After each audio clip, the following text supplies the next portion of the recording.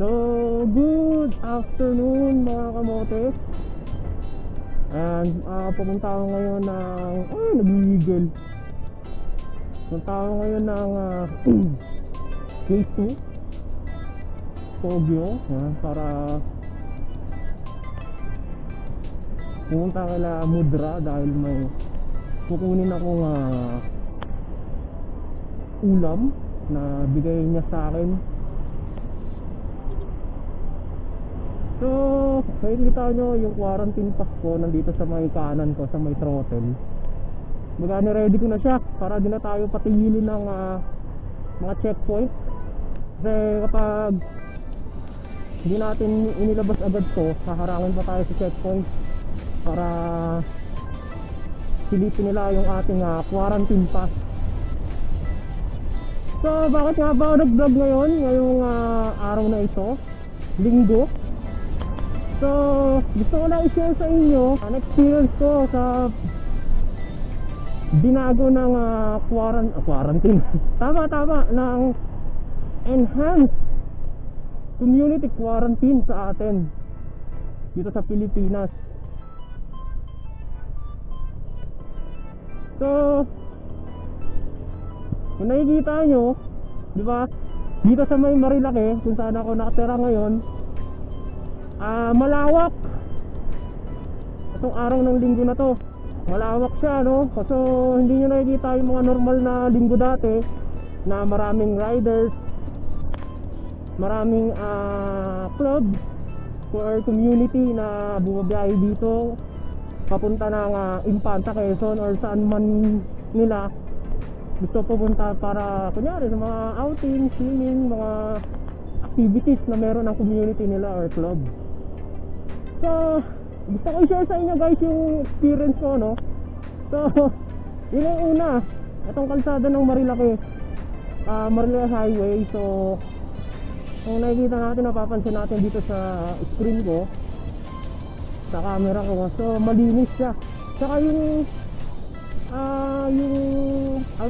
atmosphere ba yun, yung sa kalangitan. So, gumanda ang kalangitan namin ngayon, no? So, ano siya, mas gumanda kaya sa dati.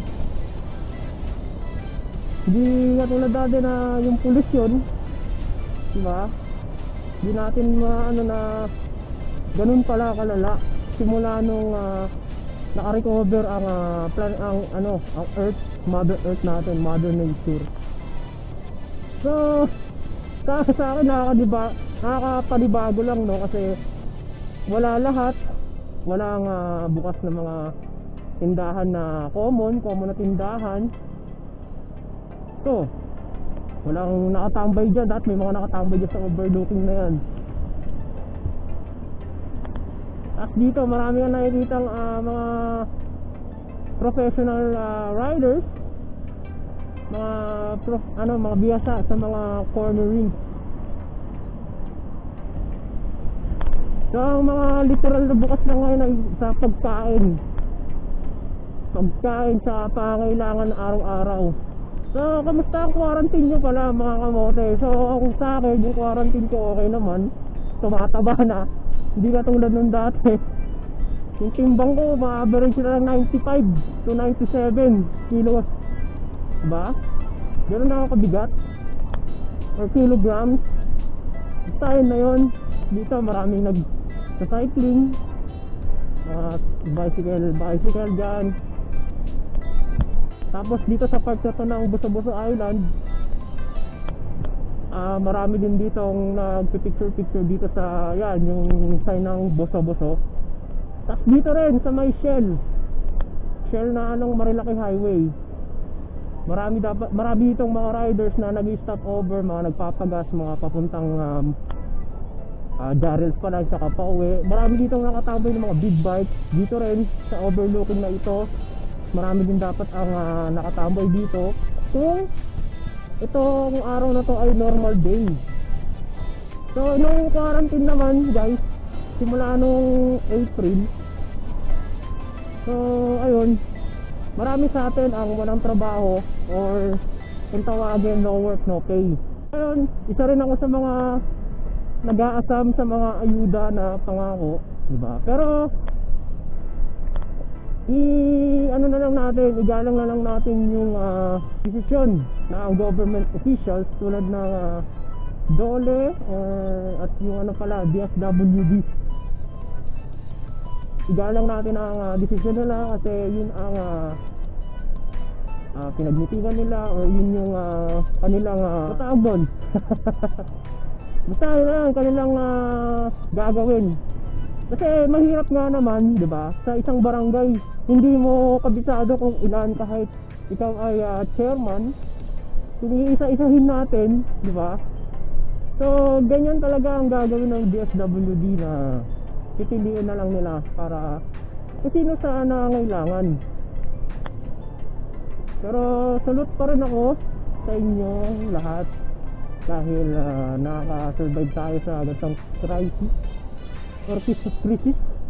Kaya wala, ganyan talaga ang buhay. Tsaka keep positive na lang tayo. Wala tayong magagawa kung puro tayo gawa, diba?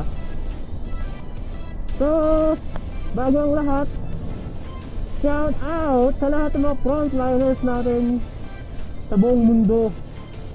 Yung sila ang humaharap para sa panganib na dala ng COVID-19, diba? Isinaya nila ang buhay nila para sa atin. Kasi iyon ang trabaho sinumpaan nila. Kaya kung ano man ang iutos nila, sundin na lang natin kasi para sa atin din naman yun at hindi para sa kanila. Shoutout din para sa mga grab food natin na riders. Dahil hanggang ngayon pagsapa na rin pa rin sila para kumita. So yun lang yung aking experience about sa lockdown, no? Kumbaga, kung ano yung meron sa bahay na kailangan gawin natin kasi once in a lifetime lang ang ganun na mangyari. Kaya kung ano man ang meron dyan sa kapag kainan or kung anong gawain na kailangan gawin, so gawin na lang natin, no? Huwag na tayong magreklamo sa mga gobyerno na ginagawa naman ng lahat na hindi lang talaga na-appreciate ng iba dahil yun nga, di naman sa ano, diba, minsan may delay rin ng